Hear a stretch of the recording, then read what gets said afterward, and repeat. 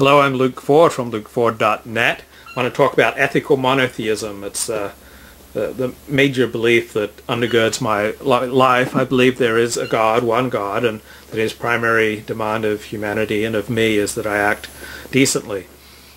I believe that even when I act indecently, I believe I'm going to be punished for it, and that God doesn't like it.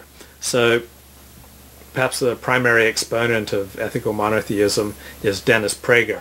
He wrote an excellent essay on ethical monotheism. I quote some excerpts from it on my website. Ethical monotheism means two things. There is one God from whom emanates one morality for all humanity. So we're all accountable to one moral standard.